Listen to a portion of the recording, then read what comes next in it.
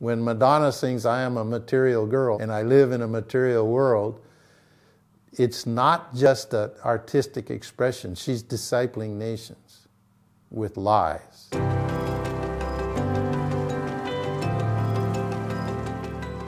I don't really like talking about a Christian worldview, but a biblical worldview, because there are a lot of distortions in Christendom of what a worldview should be. So we have to go to the Bible to find out what the true one is.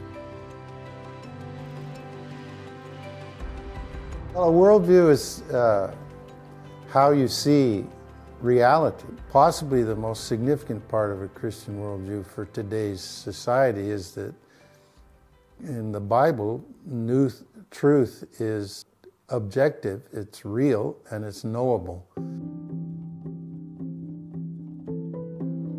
My name is Damaris Carvalho. At the beginning, I was a teacher in the middle of Amazon.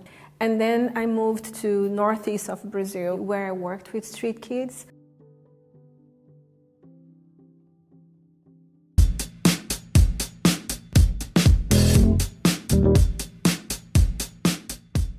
My name is Eduardo Vieira. I'm from Brazil. I'm a musician, a mix engineer, and broadcast engineer. Every society is made up of a lot of different areas of endeavor, of work, of production. You know, some of them are the family, church, arts and entertainment, and celebration, sports, the industry and commerce, government, education. So it's a way of looking at society and getting it into a more manageable sectors that you can influence. I'm working in this area of training because I love people. I think that's it. And I love to see the transformation that knowledge can bring to people. One of the things that I always welcome is questions. I believe that there is no better way to learn.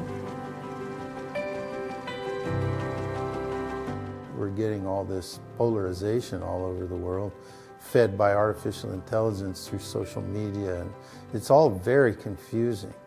Everybody sort of makes up their own reality.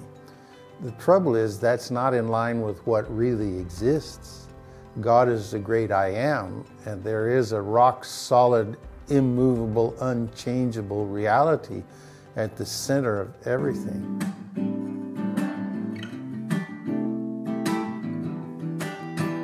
There are people that were called to do music for church, and there were Christians that were called to do music for outside church. In a church, people and the leaders and the pastor, they need to encourage the songwriters to do music for outside. The musicians, the artists, are upstream from government. Government is a result of popular culture. It usually starts this way, with intellectuals in an academic atmosphere, universities.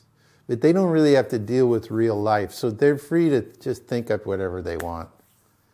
But if they get artists to accept what they're trying to sell and put it into their music, that's how it gets into the general culture.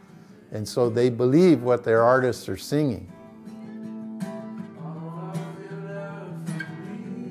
Music and then art has like shaping and like directing us in one direction, and then the society is following that. Music can change lives.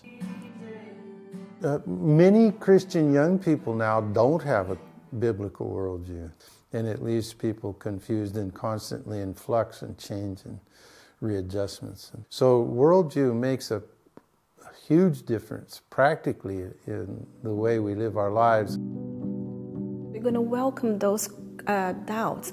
We're going to welcome people who probably think different. And I want to invite people to have this knowledge. And through the knowledge of who God is, they will be able to have freedom.